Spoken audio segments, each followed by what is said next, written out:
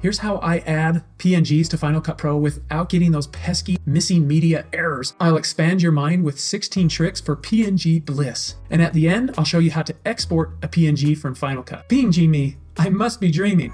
One of the fastest ways to add PNG files is straight from Finder. So I've got some PNG files here. I'm gonna drag and drop it onto my timeline, or I can go right into the browser here. We'll do the timeline and I just let it go and bam, my PNG is in Final Cut and in my project. In Final Cut Pro, I can also add them by importing them. I'll go to File, Import, Media, or I can click this little import button here. Or even faster, I'll just press Command I to open up the import window. Then I'll navigate to where I have my PNG files stored and I can select them here. I'll hold down Command to select other ones, or I can hold down Shift to select everything in between. Over here, I pick what event I want them added to. We'll go Tutorials, and I want to copy these files to my library. Then I'll select Import Selected. You can find them in the browser. If you don't see your library browser, click on this button here, and then go to the event where you imported them, and then go click on this little icon here and select Group By, change it to File Type. And then if you're in the film strip view, you can see everything like so under PNG image. I prefer the list view, so I'll click on here and then I can scroll down and I can see I have a PNG section right here, and I can open that up and then select it and use the down arrow or the up arrow to navigate through them and to see the different PNGs. To add a PNG to your timeline, select it, move your playhead where you want to add it, and then press Q to connect it to your timeline. You can also select it and press E to add it to the end of your timeline, or select it, move your playhead where you want to insert it, and press W. It'll split the clip in half and then put the PNG in between. You can also overwrite what's in your timeline by moving your playhead to where you want to start to overwrite, and then press D to overwrite your timeline.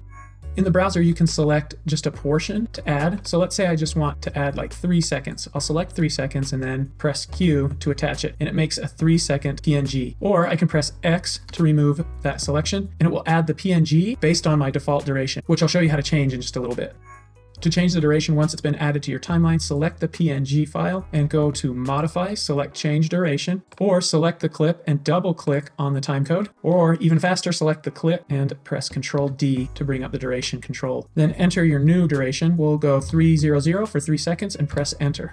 Select the clip and then right-click on it in the inspector and select Transform. Now I can move it around. I can also rotate it. And if I click and drag on one of these corner blue handles, I can change the size. If I don't like that, I can click Reset. And then when I've got it how I like, I'll just click on Done.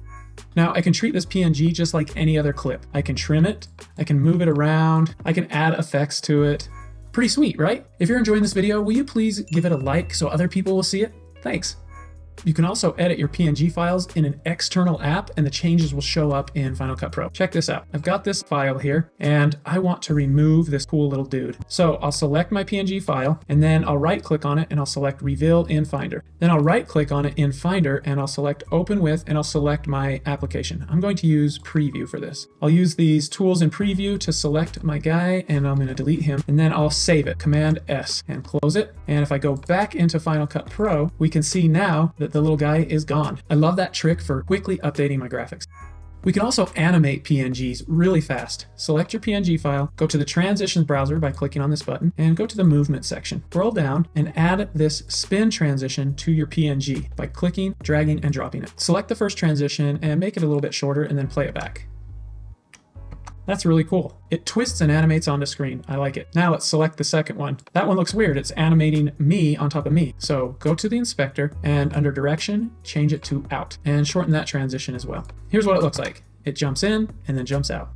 Let's import a sequence of PNG images. I'll press Command I, and I have the sequence here. I can open it up and I can select all of these PNG files, or even faster, I can just select the folder and then click on Import Selected. And if we look over here in our browser, we can see all of those PNGs. If I click on this triangle next to my event, it also created a little keyword collection for that folder. So I can come in here and select the first one, then press Command A to select all of them, and then press E to add them to my timeline. If I press Shift Z, I can zoom out and see everything. You can see as I skim across that it's a circle moving, but these are like 10 seconds long each. That does not work for an animation. So I'll press Command A to select everything and then Control D to change the duration. And I'm going to press 1 for 1 frame and then enter. Now all those pictures were changed from 10 seconds each to 1 frame each. Now with everything selected, let's turn it into a compound clip by clicking Option G give it a name, and press enter. So now I have this compound clip, and it's basically like one video clip that I can move around, and I don't have to try and move hundreds of PNG files. Okay, let's check out our animation. This technique is awesome for stop motion style videos.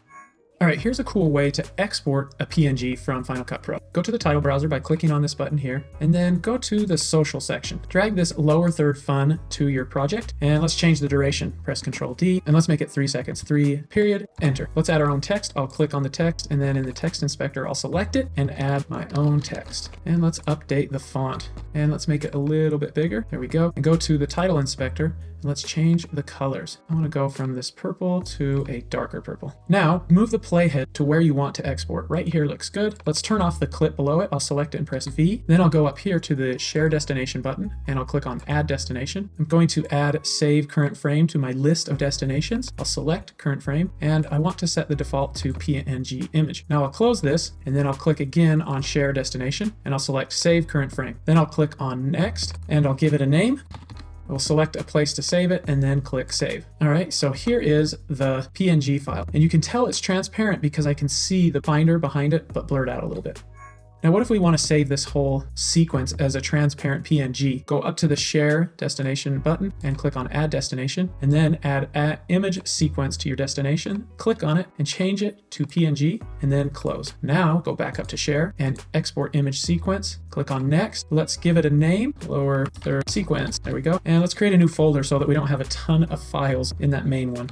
We'll call it Sequence, Create, and then we'll select that folder and click Save. Now Final Cut will export each frame as a PNG image. Let's check it out. So here's the folder I saved it in, and then it created another folder called Lower Third Sequence. And there we go, we have all of the frames in there. Preview that, we can see, and I'll scroll down through them, you can see it coming in one frame at a time and doing the animation.